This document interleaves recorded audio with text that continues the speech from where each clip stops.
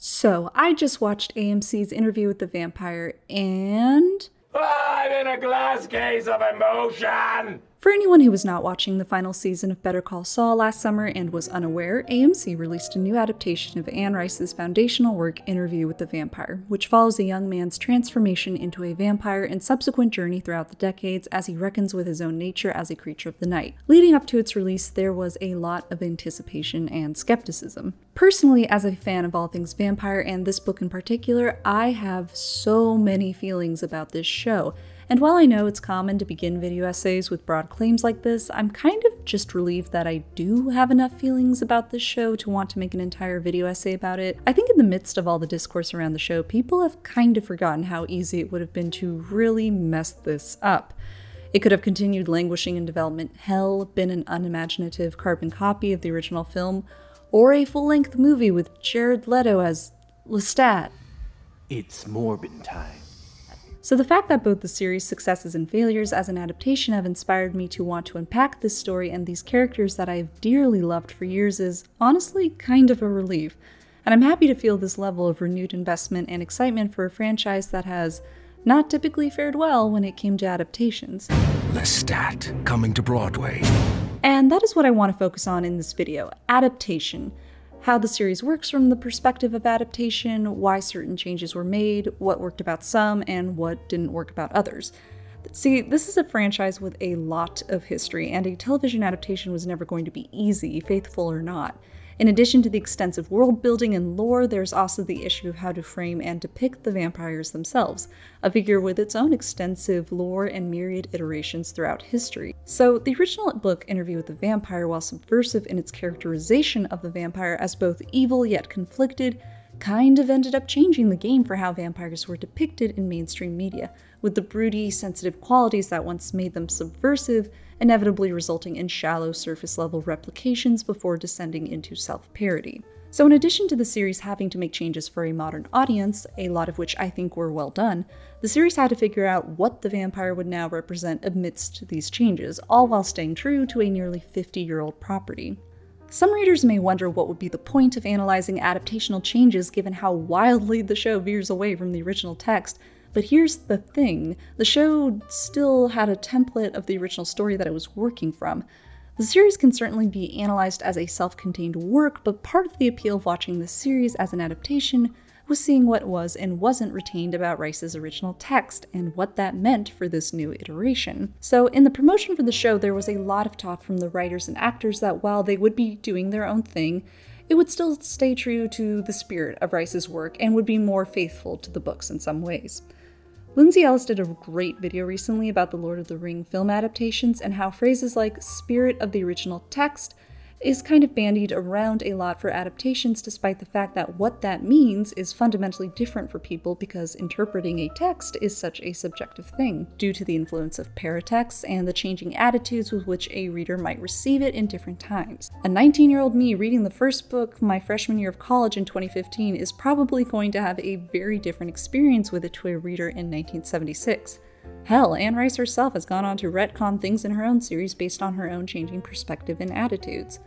So I say all of this to argue that how Interview with a Vampire is read and interpreted is going to be an ever-changing thing, and this video will be an analysis of what adaptational changes do and don't work when it comes to reimagining this story for a 2022 audience. Also, I want to disclose that as a white cishet woman, there are elements to this adaptation that are outside of my frame of experience, so I highly recommend you check out James Somerton's episode breakdowns, as well as Michael Simeon's from Black Gay Comic Geeks. Also, Alyssa Hansen from Maven of the Eventide is pretty much an expert on all things Anne Rice and Vampire Chronicles, and her episode recaps were a huge resource while writing this video. So, with all of that being said, let's talk about this beautiful, flawed, and ambitious adaptation. So, Interview with the Vampire. How long have you been in production?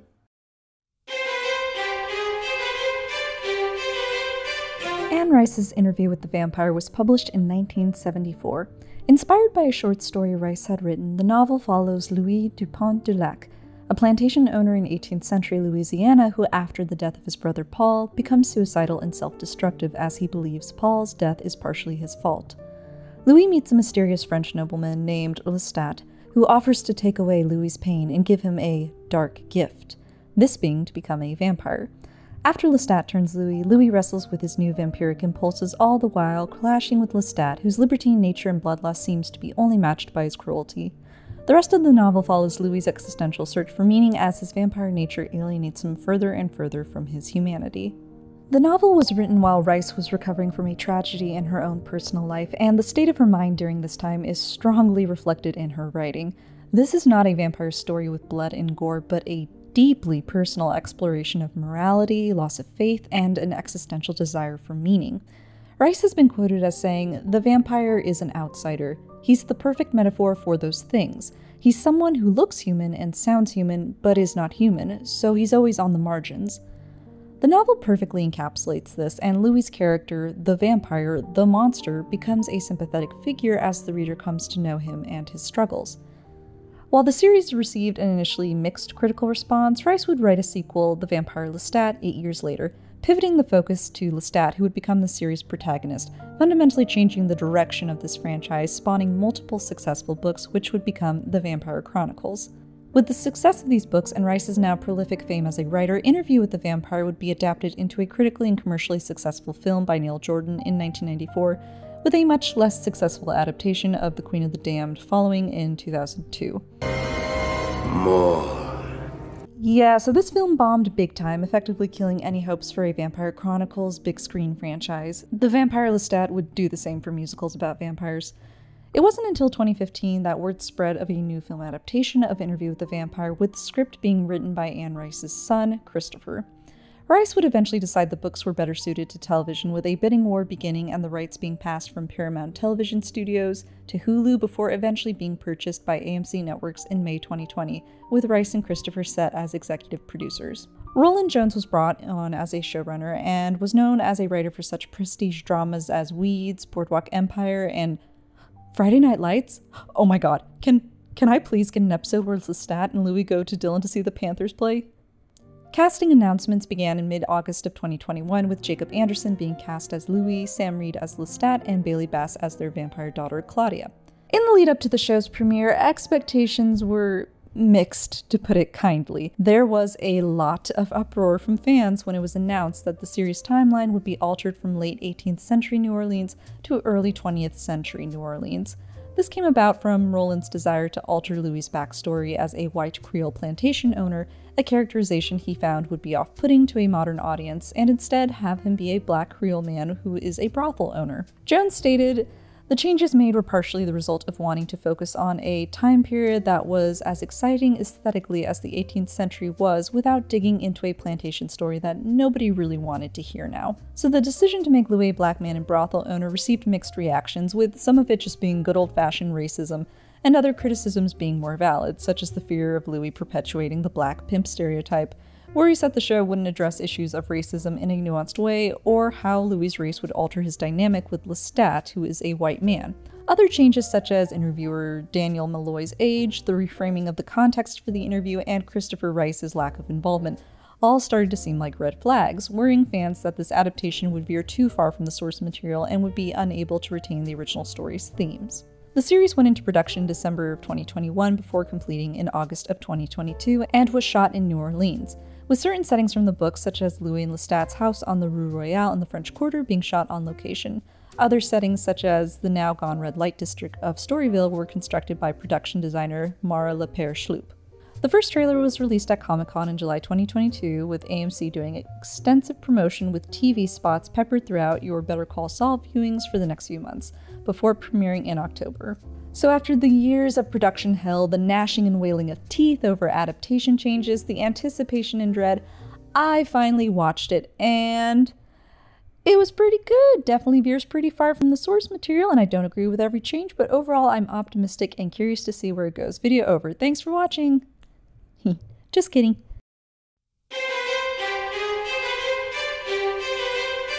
So right off the bat, the first episode keeps the framing device of Louis being interviewed by journalist Daniel Malloy. Like the 1994 film adaptation, the series also sets the interview within the present day, except in San Francisco, it is now in Dubai.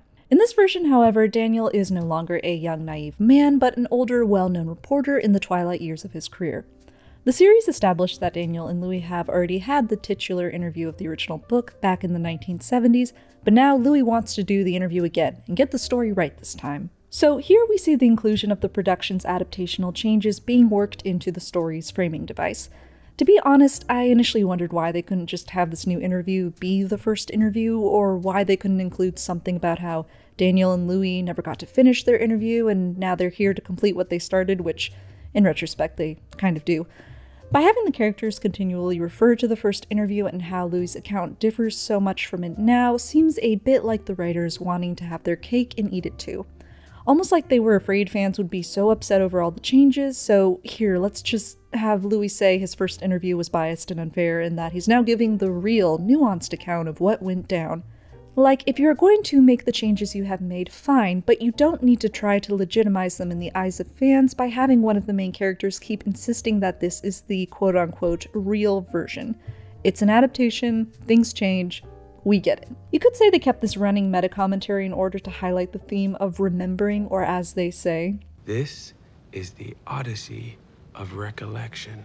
And the issue of subjective bias and remembering does come up throughout the show, with Daniel utilizing different autobiographical sources in his research. But given that he pretty much tosses the tapes from the original interview in the 3rd episode as a goodwill gesture to Louis that they will make a fresh start of it, I'm still not entirely convinced this was all just so the writers could justify their changes of the original text by having Louis say his perspective has changed. So Daniel and Louis decide to resume their interview, and I just love the way Louis' character is introduced in the episode, with his slow, haunting voiceover being heard as a face becomes superimposed over Dubai. I don't know, it has kind of this odd, old, scary movie charm to it. Also, the way he delivers his first line. You've grown old, Daniel. And just like that, Jacob Anderson perfectly encapsulates the world-weary, poetic, and tragic nature of Louis while also having a bit of his sass in that one bit of dialogue. It is so reminiscent of how I imagined Louis to be in the book, and Jacob Anderson from the get-go just understood the assignment. And yes, if it sounds like I am totally simping over Jacob Anderson, it is because I am. He is the best thing about this show, and I will die on that hill. So with this version's new interview framing device established, we flash back to 1910 New Orleans, where Louis is a young man who has made his fortune from running brothels in the red light district of Storyville. Right away, we see that the series will depict the realities of Louis now being a black man in early 20th century America, with him being called a racial slur in his first flashback scene. We also see Louis' home life with his mother, sister Grace, and his brother Paul. Now here's one of the most notable things in this adaptation that they've actually retained from the book, which the movie removed. Louis' brother is only in the book for a short amount of time, but ends up serving a pretty significant role in Louis' decision to become a vampire. In the book, Paul comes to Louis saying he has received a vision from God and that God has told them to sell all of their land and property. Louis calls bullshit, Paul leaves, and a moment later is dead after having fallen from the balcony. No one knows if Paul slipped, if he jumped, but nevertheless, Louis blames himself, sending him into a self-destructive spiral, which makes him susceptible to Lestat's influence. In the show, they keep Paul's religious fanaticism, but here it is framed through a very 21st century retrospective understanding of mental illness. He is seen talking to things that aren't there, he says birds in his head ask him questions, and his eccentricities are kind of just accepted in his family. His death is more or less the same as it was in the book, but its impact, rather than it being the impetus for Louis' self-destructive path, here it ends up kind of being the final straw for him. And that's because, unlike his book counterpart, human Louis has a lot more he is struggling with in this series. In this version, Louis' main conflict as a human is the limitations he faces as a black man when confronted with the systemic racism of the American South. Princess Weeks touched on the implications of this in her excellent video essay, Why Are There So Many Confederate Vampires?, by highlighting how Louis' race change works as an expansion on the theme of vampirism as a metaphor for the exploitation of individuals as seen through the institution of slavery. By changing Louis' race in this adaptation and having a majority of the main characters be POC characters, it highlights not only the otherness of Lestat, the only main white character, but also places audiences within a much more sympathetic identification with Louis as a black man as opposed to white slave owner. In addition to being black, Louis is also a closeted gay man. This aspect of his character removes not only any doubt as to the nature of his relationship with Lestat, but also adds to the internal conflict he feels, reflecting not only how aspects of his identity are targeted by wider society, but within his own deeply religious family as well. So here, Louis's original character as a sensitive, poetic individual, while retained, is couched within a very different set of circumstances from the novel, fundamentally changing what becoming a vampire would mean for him. Instead of vampirism being a last-ditch effort for salvation in the face of nihilistic self-destruction, here it is framed as a chance for Louis to escape the limitations his various marginalized identities place him in among society. So Lestat is introduced in a predatory position similar to the novel when Louis first meets him, but we see another adaptation change where instead of Louis and Lestat meeting and Louis turning into a vampire within the span of basically one day, here Lestat plays the long game of wooing and courting Louis, taking him on strolls into the opera. He even meets the folks. Also, I low-key love that Louis is aware that this guy can straight up read minds and stop time, and it's not until like a month into their relationship that he questions that. He's just like, I don't know, he's got tricks. French people are weird. So here we are presented with what is probably the biggest change from the book, which is the centering of the romantic relationship between Lestat and Louis. So, quick tangent. Sexuality in Rice's works has always been kind of a complicated thing. While the vampires in her books often express intense feelings for other vampires, and sometimes even humans, these are never really depicted as explicitly sexual. Rice said that making the vampire explicitly straight or gay limits the material, and her vampires have a polymorphous sexuality where they see everything as beautiful. So because of this sexual fluidity that seems to be based more in the aesthetics rather than physical attraction, I feel like it can be easy for some to miss the romantic element of Lestat and Louis's relationship, especially in the first book when it was only subtext. But Rice has gone on the record saying they were married to each other and that Lestat and Louis are a couple in canon. Given the significance of Rice and her works in the LGBTQ community and how much prior screen adaptations have toned down or removed the queer elements of these stories, it was great that the adaptation was finally going to depict the romantic relationship between these characters. So this means that Lestat's motivation for pursuing and turning Louis, while unchanged from the book, is a lot more transparent in the series. So far in this episode, it is basically building upon the homoerotic subtext of Louis and Lestat's initial encounter, stretching it into an hour-long depiction of luscious gothic romance. The biggest adaptational differences, such as the different time period, the change in Louis's backstory, are all fully realized. And while I was a little disappointed that Louis's impetus for becoming a vampire was not solely based on grief as in the novel, because I do think the novel and its use of the vampire is one of the best allegories for grief ever written, the new reasons for him becoming a vampire make sense for this iteration of the character, and I think it was really well done. So it's all going great, and the episode ends with an operatic, high-emotion scene in a church where Lestat confesses his love and offers to give Louis a dark gift. Under no duress to Louis whatsoever, it's a decision made with total consideration and consent by Louis. The scene is tender, yet horrific, and oh so gothic. The episode ends with Louis telling Daniel how his transformation felt, with dialogue lifted directly from the book, and my god, is it beautiful! Jacob, please do an audiobook of Interview with the Vampire. Please! As if some enormous creature were coming through a dark and alien forest. Episode 2. So this is easily the weakest of the series because the main conflict of Louis feeling guilty about killing humans kind of comes out of nowhere. Maven does a great job analyzing this in her episode 2 and 3 recaps. In this episode, Louis has to learn the ins and outs of being a newborn vampire, that he can't drink the blood of the dead, that he can't go in the sun, and that he has to be discerning when he makes a kill. So I feel like the killing of the opera singer here would have worked much better in episode 3 after Louis has already started drinking animals like in the book. Maybe put in the scene where Lestat throws a hissy fit because his husband hooked up with another guy despite the fact he had agreed to an open marriage 3 scenes prior. I get that this scene is to show that Lestat is jealous and possessive, maybe as a setup for what happens in episode 5, but having this moment in episode 3 as opposed to 2 and after Louis has started his existential guilt trip and drinking only animals, I think would have worked better. As it stands, Louis's vegetarian diet just kind of comes out of nowhere because all of a sudden he suddenly feels bad that Lestat kills this one guy on this one night. The show seems like it's framing it as an epiphany thing, or he felt bad about almost killing his nephew, but I don't know, that seems a little like a cop-out. After the first half of episode 2 essentially being a What We Do in the Shadows style dark comedy of vampire shenanigans, it all just feels a little out of left field. Episode 3 does a much better job at conveying Louis's internal struggles and his and Lestat's conflicting ideologies on what being a vampire means. Their interactions with each other feel a lot more comfortable and organic because we don't have any scenes with Lestat giving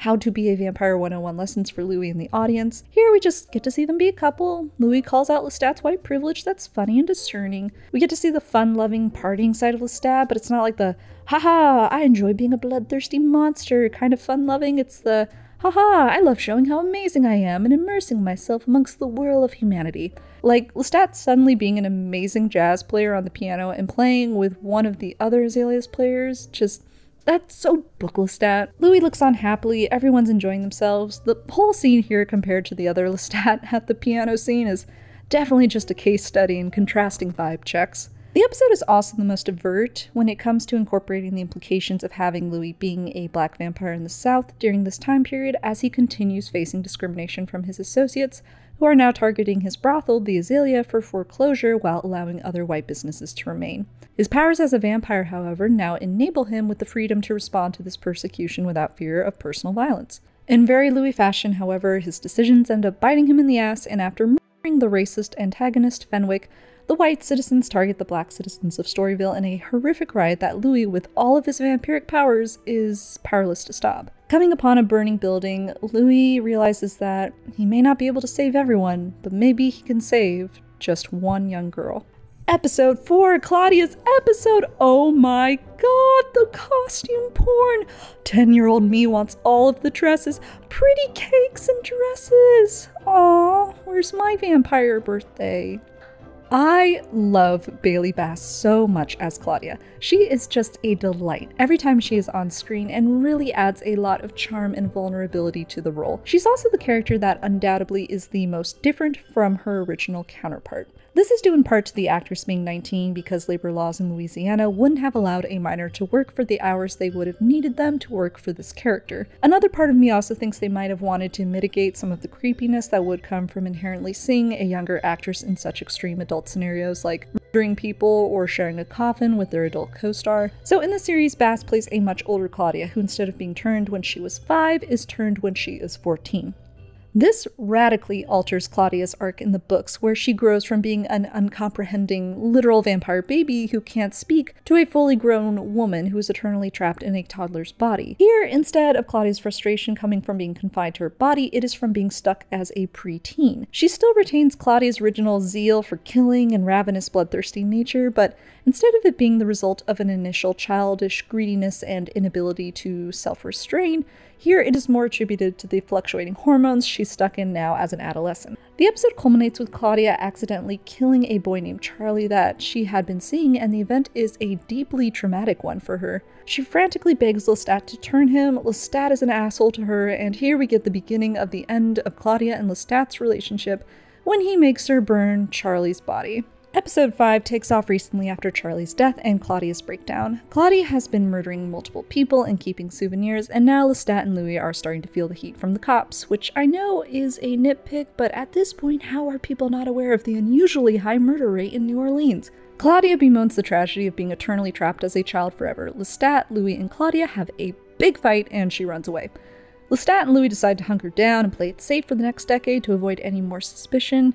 As time progresses, their relationship deteriorates further and further, with Louis obsessing over Claudia and her whereabouts, and Lestat becoming more and more impatient and frustrated. Meanwhile, Claudia has been researching vampires and even meets one on a college campus. They bond over a racist college boy's charred body, and it is implied that this vampire character is Killer, a minor character from the Chronicles who leads a vampire biker gang. After getting a little creepy, Killer suddenly attacks Claudia, and it is implied he sexually assaults her. This is arguably the worst creative decision in the series because it is another tired and sexist example of sexual assault being used as a strengthening moment for a female character. And if you don't believe me, just watch this interview with Roland Jones.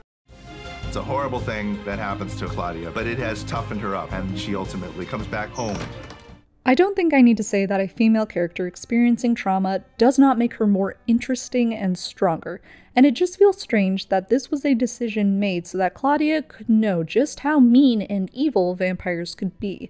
Like, folks, she's lived with Lestat, she knows. So the fact that a series produced in 2022 that was so open about modernizing the material it was adapting in terms of race and sexuality did this is Pretty depressing, and I can only hope this will be a learning moment and not something that is repeated. So afterwards, in a heartbreaking scene, Louis's sister Grace leaves with her family, severing all contact with her now distant, ageless brother and having his name placed on the family crypt. Claudia, seeing how alone and broken Louis now is, returns home to reconcile and convince him to leave with her, but uh-oh, Lestat's not a fan of that.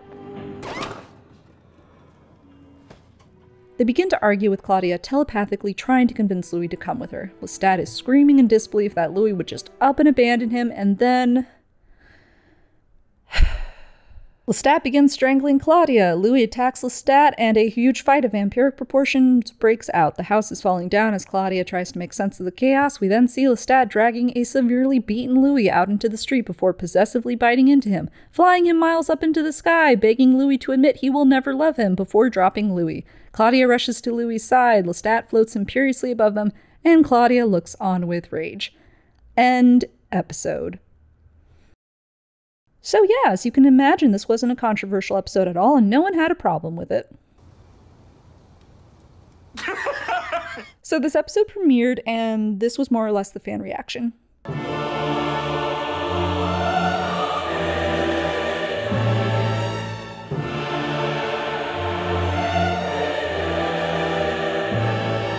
Seeing a black gay man get gratuitously brutalized this way by a white man is not something anybody wants on TV right now. It was when he dragged him and took him up into the air and dropped him. I was like, this is not Lestat.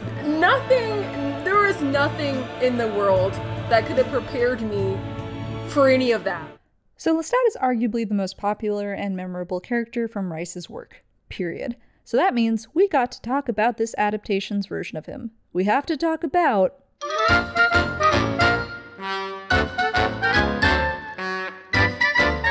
So I haven't talked much about Lestat's character so far, but I feel like episode 5 is kind of emblematic of the biggest problem in this series, which is Lestat's character, who is kind of a mess.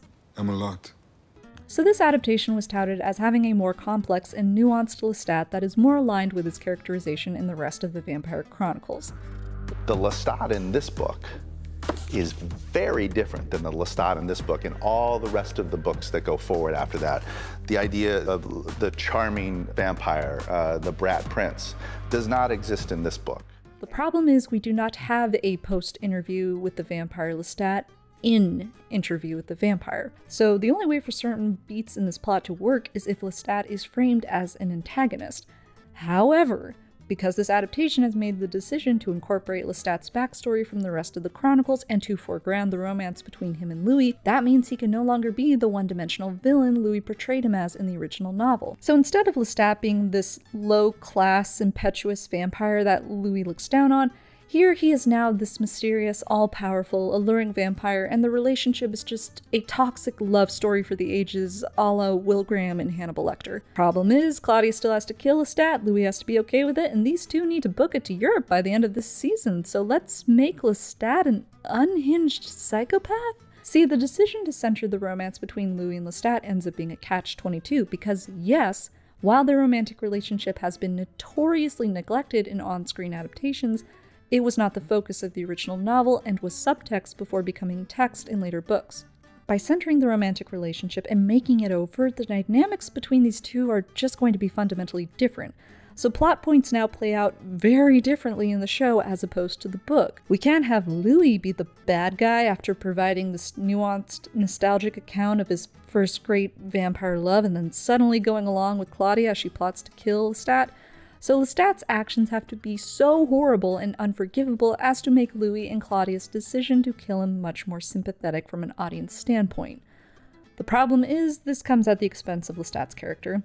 In a lot of interviews with Roland Jones and other series creatives, there is this emphasis that they will be showing a more nuanced and complex version of Lestat that is not in the original Interview with the Vampire. This made me wonder if they were going to incorporate Lestat's I only kill evildoers mode of operandi, or maybe incorporate more of his philosophical views and his appreciation and love for humanity.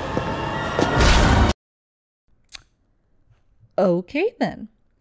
Yeah, so I don't know if sympathetic and nuanced means what Roland thinks it means, but the Lestat in this adaptation is way different from the Chronicles Lestat, and I would say even less sympathetic than Lestat in the original novel. And I want to quickly add that none of this criticism is directed at actor Sam Reed, who I do genuinely think did a great job with the material he was given and clearly has a deep respect and appreciation for the character, unlike other actors. It's really refreshing and endearing to see just how nerdy he is for this franchise. It's clear this man understands Lestat and his appeal, and the moments he gets to engage with that more irreverent, fun-loving Lestat of the books is really great to watch. I love the piano playing scene in episode 3, his facial expressions and shade in this moment. I see you have a banjo band in your front yard. And the moments where he's actually tender with Louis, which are kind of sparing. See, there's a lot of surface-level characterization that at first glance does make this Lestat appear very similar to his book counterpart.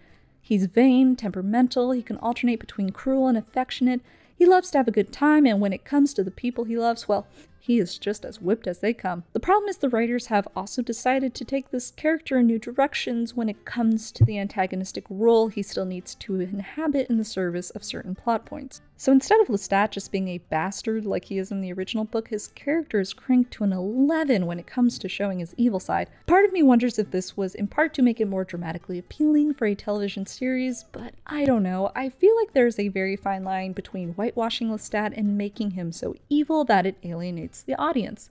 So rather than Lestat killing only evildoers like he does in the books, he'll kill anyone it seems, and it's Louis who has to twist his arm to give it a try one night. Instead of the contradiction of Lestat loving and treasuring humanity despite being a murderous monster, here he looks down on humans and humanity as a whole.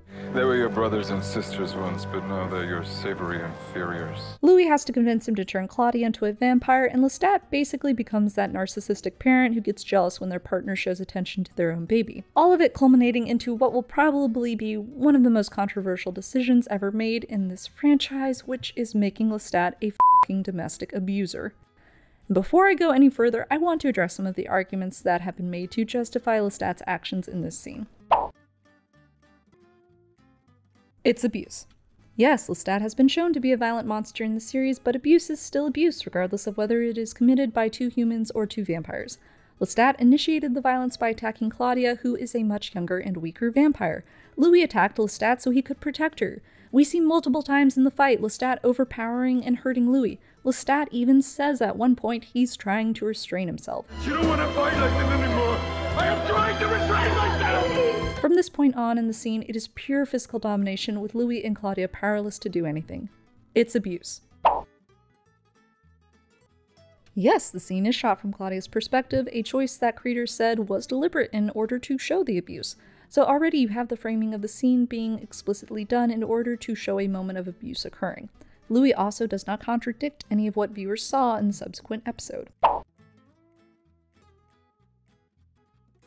So an explanation is not an excuse, and for anyone who thinks it is, all I can point out is this. Cruelty is the opposite of love, not some inarticulate expression of it. So in the wake of the controversy surrounding this episode, there were a lot of pieces that tried to reconcile this moment in regards to where it fit in terms of adaptation and narrative fidelity. When should content warnings be applied? What does it mean to identify with characters who are monsters? What were the implications of the scene when you factor in that Lestat, a white man, is abusing 2 characters of color? Princess Weeks wrote an excellent piece where she says, "There is this dual desire I see to want to love the monster for what they have represented, especially among the marginalized, but it also erases that some creatures live in tandem with us. A wealthy, white, powerful vampire who does not value life and has a complex relationship with love is not going to be a romantic comedy. Yes, I understand the desire for a romantic, healthy gay couple on television, but even in Anne Rice's text, they were not that." No, they certainly weren't a healthy relationship in the novel, but I think most readers would agree they were not like this. Like, Anne Rice has made it clear her feelings about violence. If she wanted to write a Dragon Ball Z level fight in the original book, there wasn't anything stopping her. The issue here is the context of this violence and how it fundamentally goes against the character she wrote. Like, sympathetic vampires have always been a thing in media. I feel like most people going into these stories can inherently accept that these vampires have killed people, without it really blocking their ability to understand or empathize with them. That was kind of why Interview with the Vampire was so groundbreaking when it was written. Now, the argument has been made that the Lestat in this adaptation is just a different character, and therefore his actions shouldn't be compared to a book counterpart he no longer bears any resemblance to. This was kind of my thought process after seeing the episode for the first time, but now even just looking at the scene solely within the context of the series, it just doesn't work.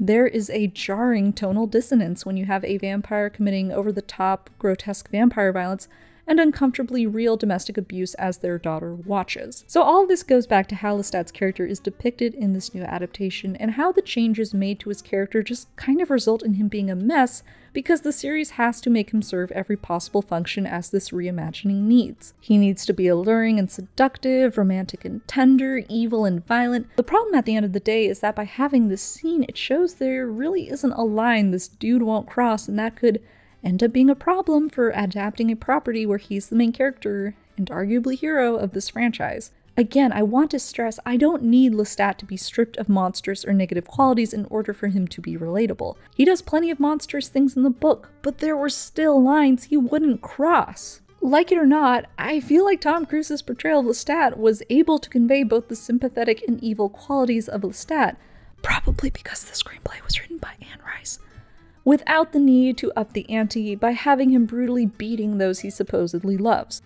Like, I'm sorry, but Book Lestat is nothing if not an engaging character because he is ultimately human in his fears, weaknesses, and beliefs, despite his evil and irreverence. Lestat in this series risks becoming dangerously one-dimensional and unengaging because he's just a selfish and toxic and nihilistic asshole. Like, I don't like this guy. He is a menace and must be stopped. I want Louis and Claudia to get away. Please, yes, please kill him and run. Why are you running? Why are you running? It has come to this. I am criticizing the series for making Lestat too unlikable. So this brings me finally to my last point, which is if Lestat doesn't value human life anymore, if he resents Claudia basically from day one, if he doesn't love and respect Louis enough to not beat him to a pulp, then what the f*** does this guy value? I don't know, but I'm sure season 3 will retcon everything and show how Lestat was really the victim the whole time. Well, wouldn't be the first time.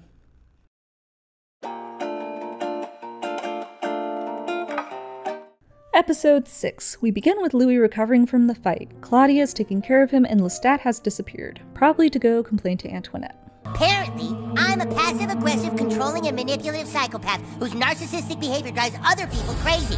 Right away, Lestat begins pulling the classic abuser's remorse card and offers gifts to Louis and Claudia over 6 years, begging them to take him back, saying he doesn't want to be that guy anymore. The episode also confirms that apparently these three have no neighbors. Perhaps we should let him decide if he wants to see me or not. The final straw comes when Lestat sends Louis an original song he composed that features Antoinette's voice. So, quick edit, I realize I did not introduce Antoinette's character in this video. In the novel, the character's name was Antoine, and he was a musician and Lestat's lover before Lestat turned him. In the show, the character was changed to Antoinette, and she is now a singer.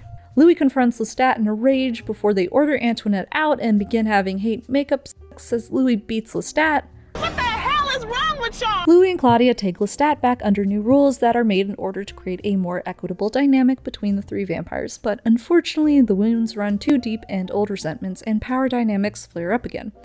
This episode ends up being more or less a filler that brings the three characters back to where they were at the end of episode 5, with Claudia and Lestat hating each other's guts and Louis paralyzed by inaction, although not quite so literally in this episode. The only addition really being the fact that Lestat has not killed Antoinette and has promised to kill her. But hey, if you were worried that they were making Lestat's character too evil, we get this scene with Lestat stopping Claudia from escaping to Europe.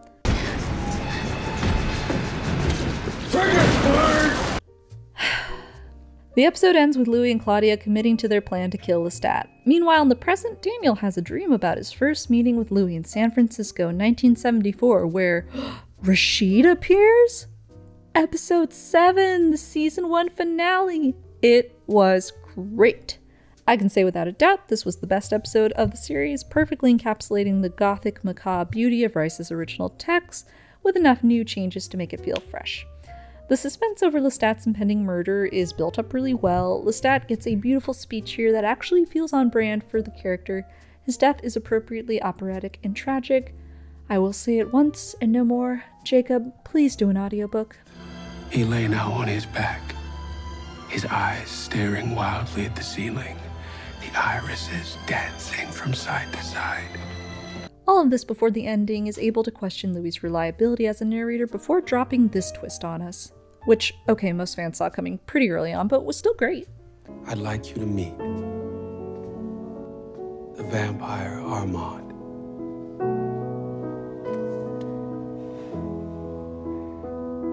The love of my life.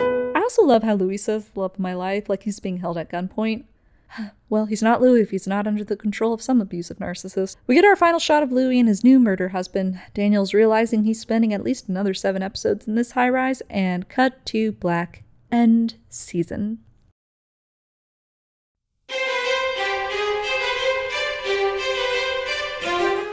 Good adaptation show. You've done a good adaptation. I know the majority of this video discussed the changes this adaptation made and how well they worked, but it does still retain the main plot points of the first half of the book. Louis is a depressed and alienated individual. Lestat is a vampire who falls in love with Louis and turns him. They are fundamentally incompatible due to their different outlooks. A little girl named Claudia is turned in an attempt to save their relationship. Claudia starts to hate Lestat and kills him before leaving with Louis for Europe. That's basically the key events for the first half of the story, and the show does keep those, but the meanings of these events change when the context in which they come about is for radically different reasons, ultimately changing the characters and their motivations. The teaser for Season 2 looks like it will more or less be keeping with this adaptation's prerogative of keeping significant characters and events from the book while changing the context in which these moments occur. As I have pointed out, changing the context for how some events unfold can sometimes dilute or contradict some of the original story's themes and characters, while others heighten it. And really, given that we have already had a pretty faithful film adaptation, I don't think I would have wanted another adaptation that was faithful to a fault. And as the series continues past the point of the original novel, I can only believe that it will become more daring and ambitious with its adaptational changes, which I think is cool. As a fan, I'm ready to be surprised. So ultimately, what can we take away from the show and all of its creative liberties? Well, it means we're in a new era for the Vampire Chronicles and Anne Rice's works as a whole, and that's great. Again, we need to remember the desert that has come before this and how I think this series has really been the much needed update this franchise has needed, appealing to both fans and new viewers alike. This new series has not only given us an explicitly queer relationship, an important theme within a lot of vampire stories that is often relegated to subtext, but also an incredible POC cast portraying some of the most famous vampire characters in fiction. I think for the most part, a lot of the adaptational changes were done really well in this series, with my main grievance regarding Lestat's character, ultimately one which will end up being assuaged or validated depending how subsequent seasons pan out, with his character development ultimately remaining to be seen. I realize other fans may have an entirely different reception to this work, and I completely respect that. This is a franchise whose story and characters have meant a lot to so many people, and I don't think there was ever going to be an adaptation, no matter how faithful, that would have satisfied everyone. That said, I do get the sense that the cast and creatives understand and respect the monumental importance of this franchise, and that they do want to do it justice. The novel is out there, fans will always have the novel. That movie in 1994, very popular with a lot of people, always there. AMC tasked me with trying to make this third thing. Rice's novel, like the vampire, will always be immortal, but I think it's important to remember that as her vampires realize, a vampire cannot endure immortality if it remains unchanging.